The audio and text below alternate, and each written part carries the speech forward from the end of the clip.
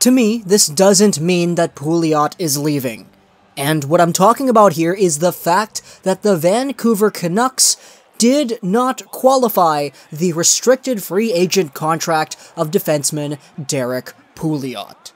Now, immediately, the first reaction that a lot of you guys had, probably when reading the title or looking at the thumbnail of this video, was, wait, what? Pouliot's leaving? What the heck?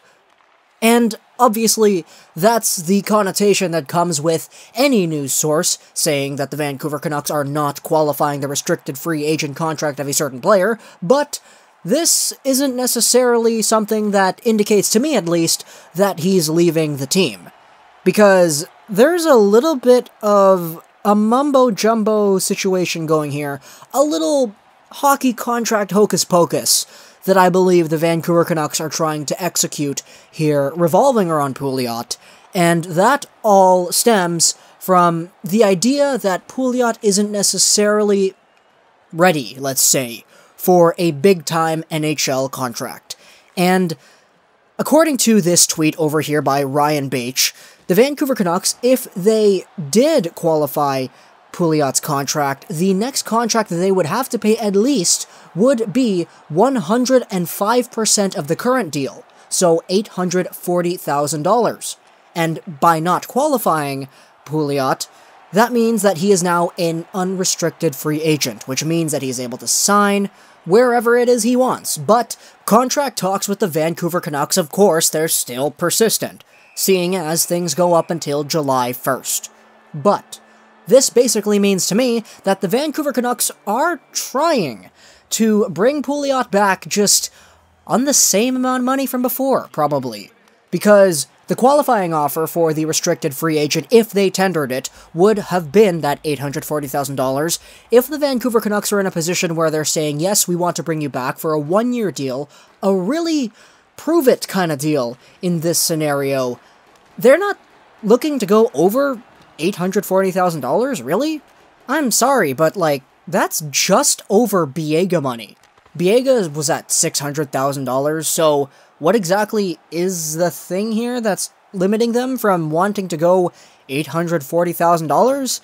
I don't know, maybe I'm just getting this all wrong, but to me, it seems very likely that the Vancouver Canucks are doing this just so they can get Pouliot at a lower price. Maybe they're insecure about how he's going to play out going forward or whatever, but honestly to me, it's like, what the heck, dude? We just got rid of $7 million each for each Sedin in cap space. We got $14 million off the books now, and the cap's going up, so I'm just surprised they're not willing to go 5% more than they had previously for re-signing Derrick Pouliot. Of course, maybe I'm wrong, and the Canucks are just thinking of getting rid of Pouliot altogether for nothing. In that case, cough cough 4th round pick Andre Badan. Oh my goodness.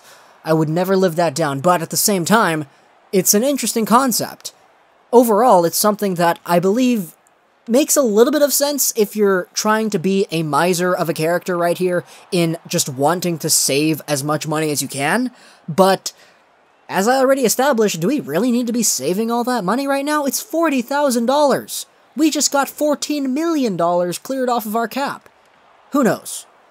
Who knows, though? Because maybe I'm just sitting here, I'm crazy, and everything that I think about is not at all what the Vancouver Canucks are thinking about. And in that case, I would be willing to see where I am wrong, and I'd be willing to understand and acknowledge what exactly is the plan here, because Pouliot is literally in a vulnerable position right now, seeing as he's an unrestricted free agent. So, yeah. Best case scenario, and what I think is most likely going to happen, is the Vancouver Canucks still re-sign him, just on a lower amount of money than they would have during his qualifying offer had they tendered that to him, but obviously he still is free to sign wherever he wants. But in my opinion, it's just like, if the Vancouver Canucks aren't even willing to give him $840,000, what other team would? I mean, he didn't have that good of a season, did he? I think he was a solid player, and he was okay most of the time, and really good sometimes, but he's a guy who I'd definitely like to see going forward, seeing if he's able to develop into something beautiful. Other than that, though, he's an unrestricted free agent for now, which is really, really interesting news. Hope you guys enjoyed this video of Gaming, and bye.